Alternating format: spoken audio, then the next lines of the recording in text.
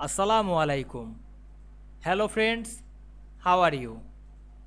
Welcome back to our another video. In this video, I am going to present you how to insert straight arrow in Microsoft Word. Let's get started.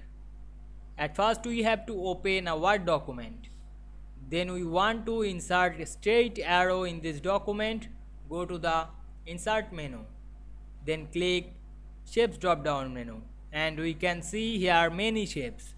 We find and select the up arrow and draw this arrow slimly.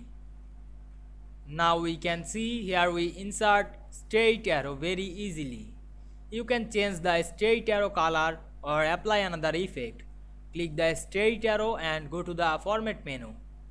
Then click shape fill color and change the color. Or you can change the outline color. Click the shape outline and change any color.